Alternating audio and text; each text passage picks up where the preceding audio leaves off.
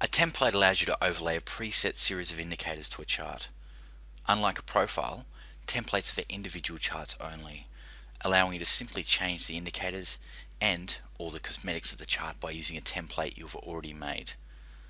Let's start by changing the color and placing an indicator on this chart. Right click, Properties. In this case, I'll change the color to a preset green on black. Placing an indicator, look to the left hand side, find the indicator of your choice, click and drag. If you would like this color and indicator to be viewed on future charts, simply refer to Charts, Template, and then Save Template.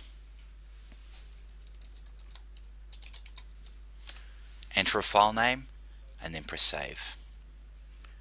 You then have the ability to place this on charts in the future by referring to Charts, Template, find the template of your choice, and left click.